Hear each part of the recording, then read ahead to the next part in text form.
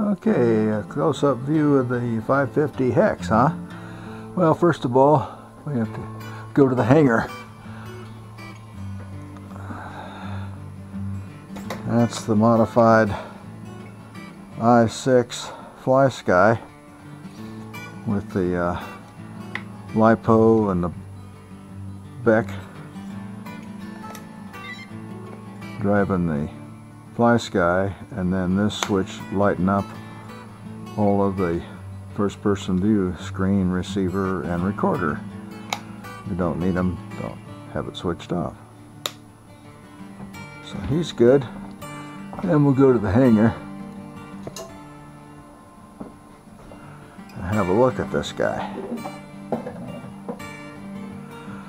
I'm not crazy about this style compass mast because when you fold it and then redo it, the hinge is a little loose, and you can see there's a little difference in how it latches up, so I want to go to the other style, but everything else on that works. This is the gimbal tilt. This is a capacitor to buffer the 5-volt rail. This is the jumper that gets around. This jumpers the input from the power module coming around from here to here, and it powers it, but the protection circuit's dropping the voltage too much, so the main rail was low. I was only getting 4.7 volts on this thing, so I jumped it. Now it's up to 5.3 and put a cap on it to filter it. Anyway, that's the top end. Of course, the radio's the Fly Sky little 6-channel receiver, but in PPS mode you can get 10 channels across the single white wire here.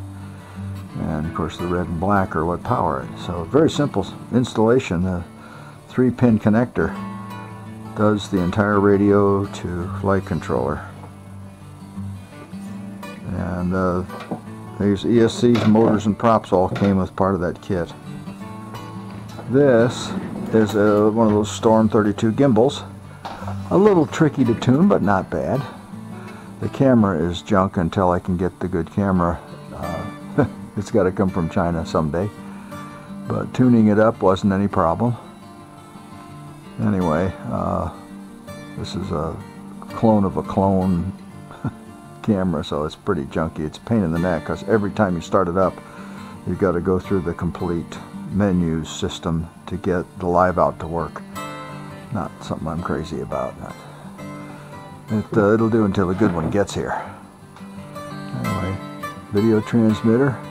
This is a circuit board intended for a racing copter with first-person view, so all the video is filtered through the board, plus it's got a 5-volt and a 12-volt back.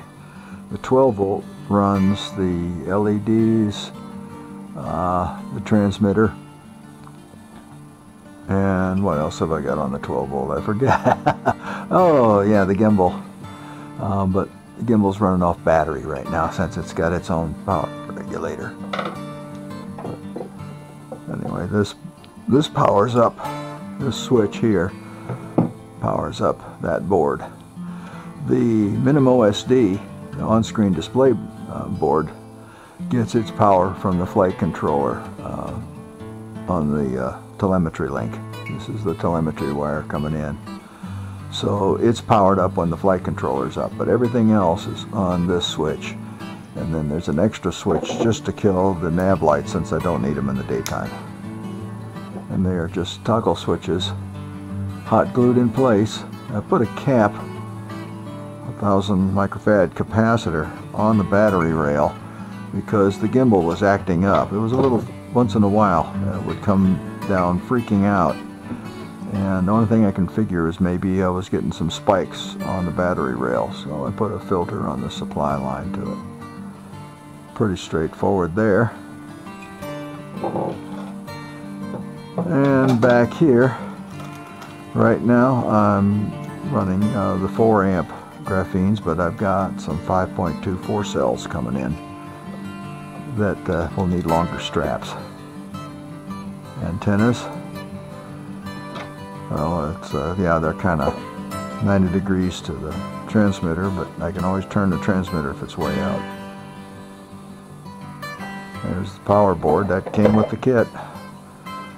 I zip tied it on here so that I can pull the battery without having to fiddle with this end of it. It's all anchored there, so I'll just pull it out. And, oh yeah, I hot glued in a voltage, I don't know what you call it, battery checker I guess they call them.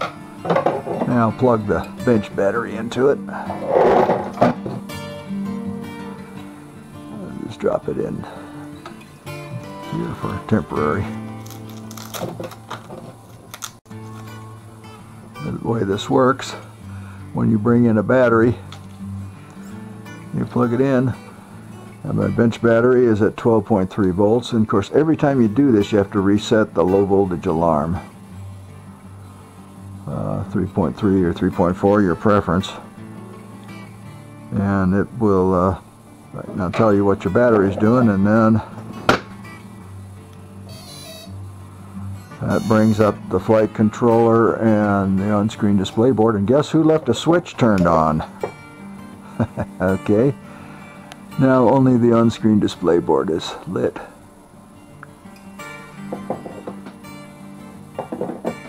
And of course, oh yeah, when it lights the back, it also lights the camera. But this is where I have to go through the 2, 3, 4, select here, and I got to go up, up, up, up, up, then select here, and then go up, up, up.